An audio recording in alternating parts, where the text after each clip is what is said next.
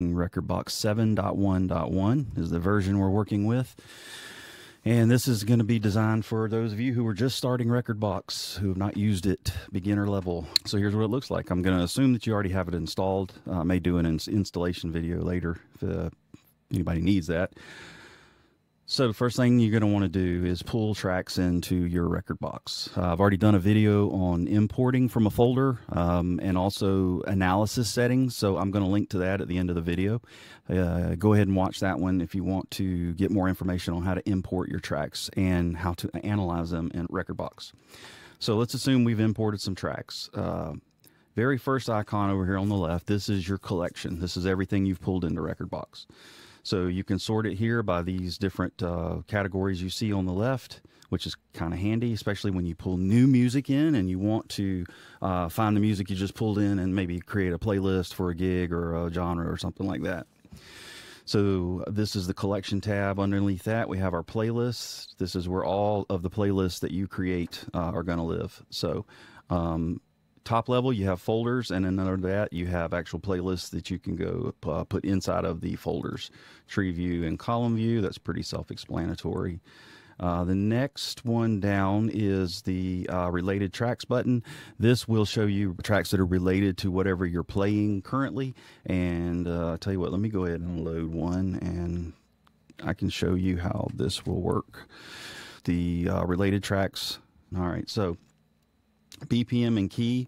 So you're going to look for tracks that are in the same BPM and the same key. You can choose how closely you want it to match right here. So where you choose which track or which deck you want to use is right here. You can click this to keep it on the master or just whichever deck you're using. And then it will find songs that are in compatible keys and similar BPM. Next, we have track suggestion, which is kind of the same as related tracks.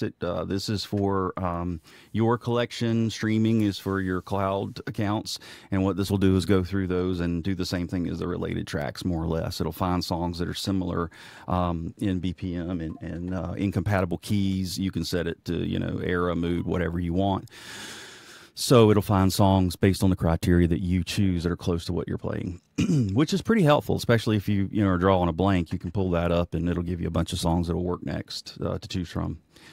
Next one down, sampler. I don't use that. I have some samples stored on my cue pads or on my sampler pads. I don't really use this, so I'm not going to speak about it.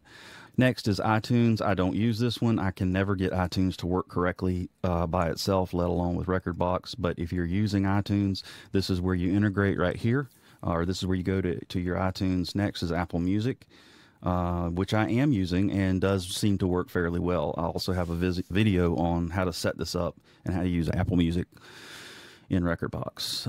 Let's see, SoundCloud and Beatport or BeatSource. These are, again, more streaming services that you can connect to. I don't have them logged in right now. Coming down next, this is your File Explorer, so you can just go straight into your root drives. Devices, this is going to be your Bluetooth devices that are connected. There's nothing connected right now. And this icon down here is where you would, if you've got an iPad or an iPhone or Android, whatever, that you want to connect to Rekordbox. You hit this and it'll search. Once you've got Rekordbox set up on your mobile device, this is how you search to find it. And then it'll list your devices right here. Coming down next, cloud export. That's kind of a more advanced thing. Well, I won't get into that right now. Cloud Play Direct, that's another advanced feature. That's so you can play music directly out of the Rekordbox cloud, which I don't use. Let's see here, history. This is your play history, so you can go back and see whatever dates you played and go back and see what songs and tracks you played, which is pretty handy. And then finally down here is where you would do your recordings if you're recording your sets. So since we're on recordings, I'll go ahead and show you where to get to that. And again, I'll keep saying this, you hit the space bar to toggle between your mixer view and full screen on the track list.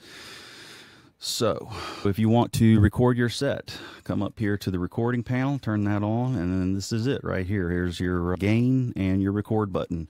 And you can go into the settings and choose where it stores the files that it records. Exiting out of the mix view, let's see. Okay, that's it. We've covered the left-hand side. Now going down the right-hand side, over here is your tag list. So this is where you create all of your custom tags. You can tag your songs in Rekordbox so that it makes it easier to find what you're looking for, and you can cross-reference them between genre, subgenre, energy level, mood, any tags you want to create. So after you get your tags set up, you can go into the tag list. And so this will have, there'll be tags in here already, but all you do is double click on them and you can change the name, and you can change the headings. So you've got your subheadings right here. You can change the name on those as well. If you want to create a new one, you just hit the plus button next to one of the tags that's already there, and that'll give you a new tag. I think there is a limit, but I haven't hit it yet, so I don't know how many it is. So after you set up your tags, if you want to search for your tracks by tag, you use the track filter, which is right here. Let's see here. All right, so over here you have your BPM, where you can choose how far away you'll allow the track to be from the current BPM you're using. Same thing with key, ratings, color. You can choose all these different categories. And then over here, for example, genre, subgenre. So if I want country and I want something that I've listed as a party tune, so it's upbeat right there. You click these and then you activate them, and then down here is the list of songs, and it tells you right here how many it came up with. So we came up with 204 tracks that are country party tunes. So right here is where you access that. This is the same thing as over here. This is your related tracks. It just gives it to you on the right hand side. So if you go in here and choose deck 1, and then there's all your related tracks, and you can just scroll through those and see how far they off how far off they are as far as BPMs and all of that. Continuing down, there's the track suggestion. Again, this is the same thing that's over here. It's just over on the right side. The information window. This is one you're going to be using a lot, because this is where you can change the information on your tracks. You can double click in any of these fields and change them, or you can go over here and bring up the info window and go to the info tab, and then here's your track title, artist, ratings, color, genre, all of that. And the great thing about this is you can do, so, say all of my Tupac, I had that in the wrong genre or whatever. You can click on this and then go in here and change it right here, and then when you hit enter or exit out, it will change all of those. It'll batch process. Let's see. All right, continuing down here, this is just a second browser. It gives you a second vertical browser, this button here. The horizontal browser is down here. This button will give you a second horizontal browser.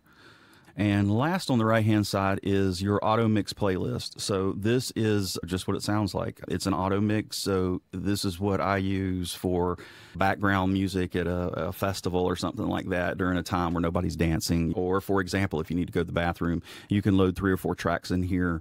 If you're not doing a dance set, if you're doing dinner music or whatever, and it'll automatically mix them. It doesn't do the best job, but it's decent for background music.